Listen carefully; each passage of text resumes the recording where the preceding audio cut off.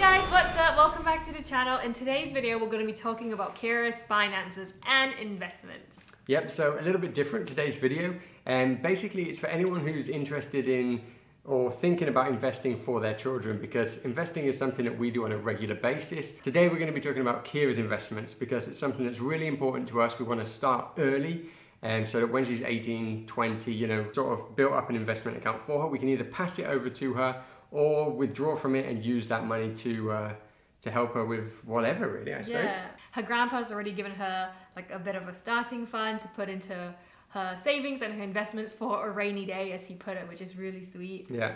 My grandpa, her great grandpa. Yeah, Brett's grandpa, so her great grandpa, which is amazing. Yeah, that's the best thing about it as well. Anyone who ever gives her like money for Christmas or anything like that, no matter how small it might be, it's all going to go in there. It's going to grow, it's going to compound, and at the end of the day, it's going to be worth much more than if we just spent it on toys or something like that. Exactly, because it's time in the market and not timing the market. Hey, there you go.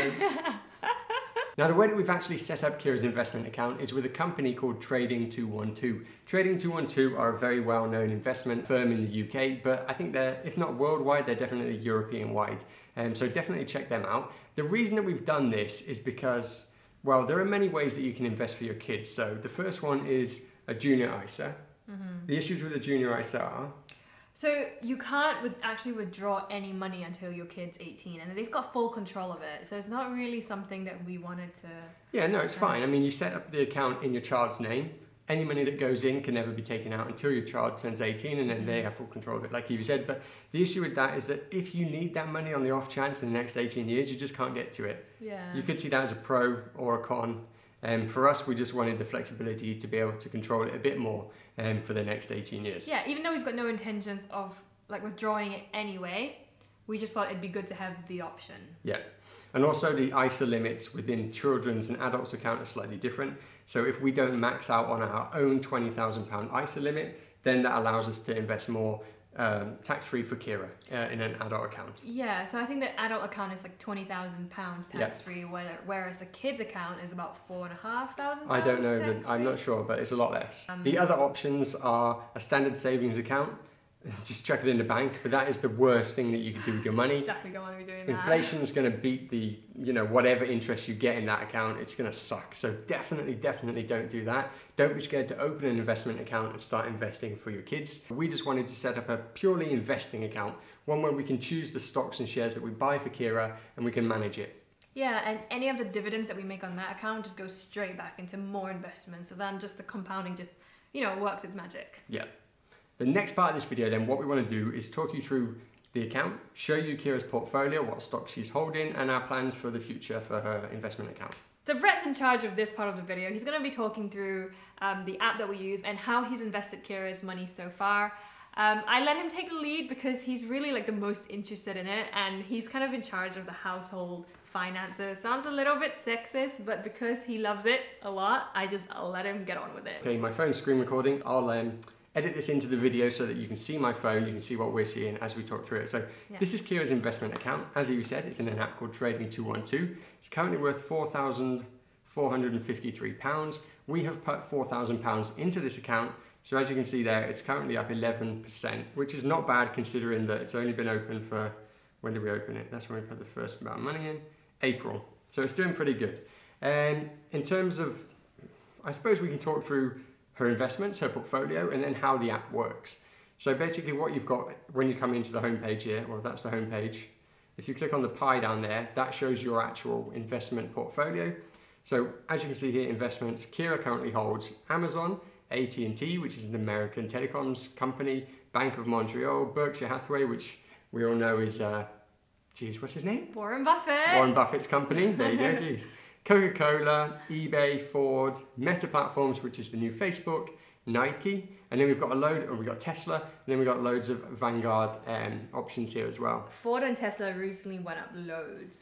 Yeah, so Ford's currently up 17%. Tesla, obviously, everyone knows. Yeah. Kira's holdings in Tesla are up 80%, but she's only got £361 within there. So the main thing I want to talk about, though, is these Vanguard options down here, these three at the bottom, 1, 2, 3. Because another option that you can do if you want to invest for your child is to open a Vanguard account. That's something that I would recommend looking into. But the only problem with Vanguard is that you're limited to Vanguard funds. So the reason that we chose Trading 212 is because as well as buying ETFs, which are exchange traded funds, which means that you can invest in a group of companies, you can actually invest in individual stocks as well. So this app gives you the platform to do that. So do think about setting up a Trading 212 account, because as I said, you've got funds in here as well as individual stocks as well. And I think a good thing about Trading 212 as well is that I think there's an insurance against your money, right? So, for example, in case like the company goes bust. Yeah, you're covered for up to a certain amount, which is far more than we've got in at the minute. Yeah. I'm not sure how much it is. I think it's like 500. I don't want to say a number because I don't know, but you're insured for quite a big amount of money. Yeah, I mean that's what you get when you go with a reputable company like Trading 212. Yeah. So yeah, the only thing that this app doesn't have is crypto. We are thinking about setting Kira up a crypto account on a different brokerage. Because we do want to sort of diversify her income, and not her income, but her investments. So that's probably the next stage, the next thing for us. If you want to know more about that, let us know down in the comments. We can make another video when we do set up her crypto account. But back to the Trading 212 app, you've got your allocation down here as well. So that shows that we've got 25% of her investments are in the Vanguard S&P 500. If you don't know what that is, that's the 500 largest companies in America, and this is a fund that tracks how well they're performing. So instead of investing individually in the 500 biggest companies in America, you invest in this one fund and you own a little bit of all of those companies. So you've got that. Then Meta Platforms, Facebook, she owns 11%, and then 8% of her portfolio is Tesla. Imagine if she owned 11% of Facebook. That would be amazing. Yeah, 11% of her portfolio is Facebook. If she owned 11% of Facebook, we would not be making this video. No. We'd be on a yacht somewhere. We'd probably still make this video. But yeah, so that's her allocation. That is her investment portfolio. We can talk about how to actually invest if you like and how to use the app. So we haven't actually got any money in here to invest right now. We've only got 41p left. Should we transfer some money over? We could transfer some money over and show you guys how it works. Yeah. Let's do that. Yeah, let's do that. Okay, so in terms of funding the account, how you do that is you set up a bank account, you link it to your Trading 212 account, which we've already done. So then you come over here to the bottom right hand side icon, you click deposit funds, and there you go, that's our bank, it's already set up. So let's just put in 100 quid for the purpose of this video to show you guys how it works. Click next, you'll be redirected to Revolut. Revolut's the bank that we're using. Open Revolut. Authorize £100, authorize, deposit complete, there you go. See how easy is that? So if you click back on there, you'll see that the free funds now are £100. So let's show you guys how to invest. In the app, yeah. This isn't something that we plan to do, so I'm not sure what we're going to buy, but we'll show you guys how it works. So if you click on the search, what's that? Magnifying glass down there. You come into the stocks. So as I said, you've got individual stocks up here, and if you see there as well, you've got ETFs, which we spoke about before, which are the funds.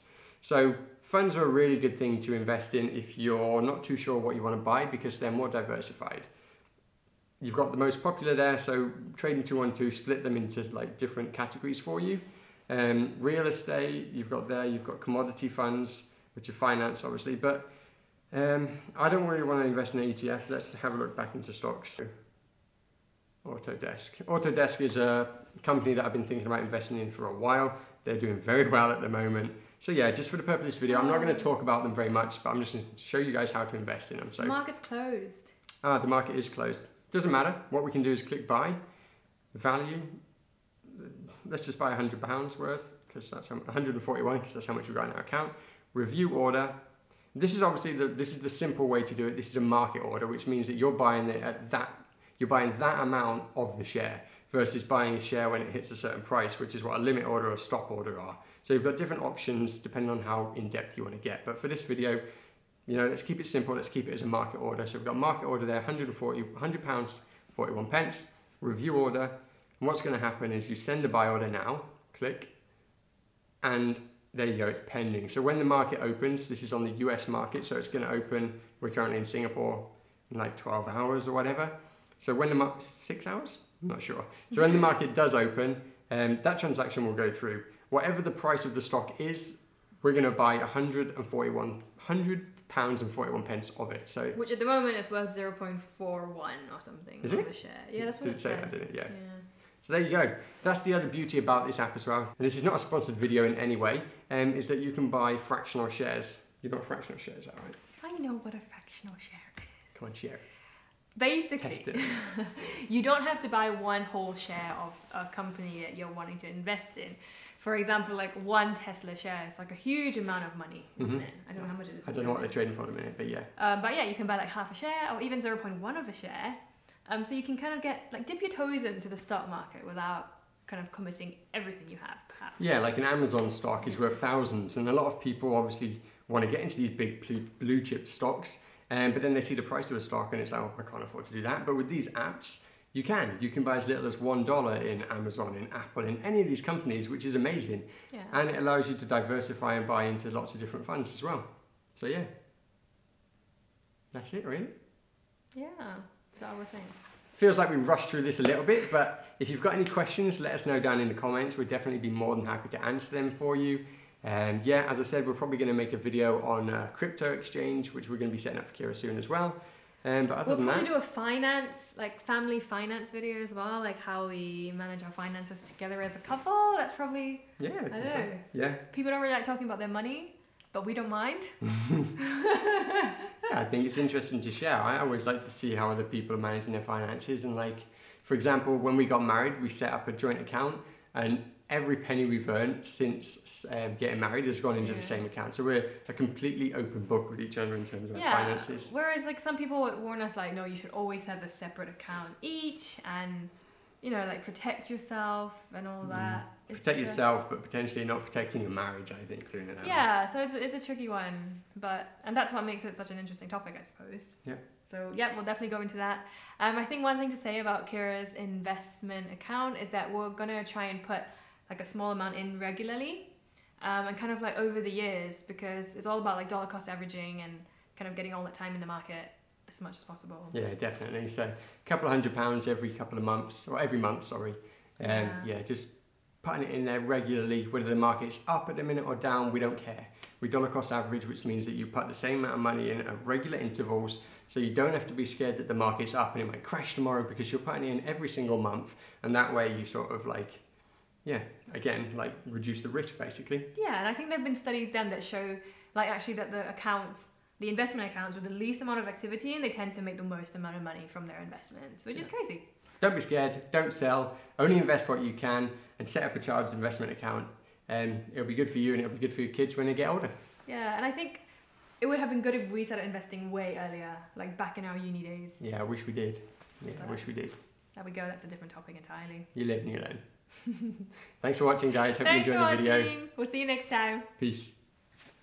Why must you peace out like that?